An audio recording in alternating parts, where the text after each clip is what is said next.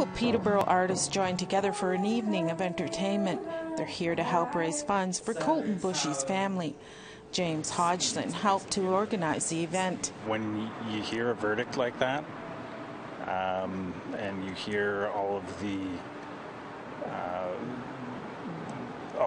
the opportunities that were had to, inflict justice, and none of them actually occurred, right? Like it's bizarre. There should have been. If this was any other nationality of person, and it could have played out very differently. 22-year-old Colten Bouchie was shot and killed on a farm in Saskatchewan. Gerald Stanley was charged with second-degree murder in the death of Boushie. He was acquitted. News of the verdict shocked singer-songwriter Missy Knott. That's why she came out tonight. She says music is a great outlet. And it's kind of always just been my way, and luckily a lot of the other artists that I work with and that are in my community always feel the same way. So we're always happy to put on these sorts of events and bring everybody together to discuss and bring awareness and hopefully,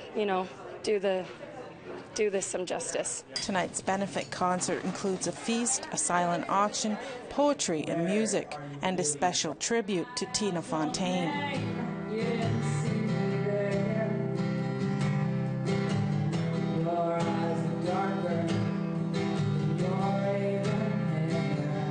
Charlene Green is here to show support.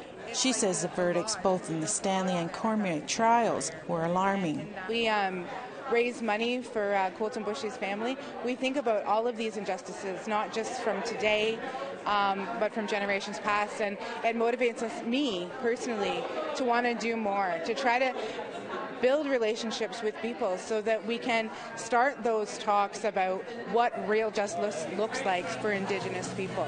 The event raised over $3,000 for Colten Bouchie's family.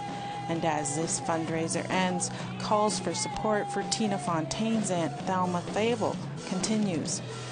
Annette Francis, APTN National News, Ottawa.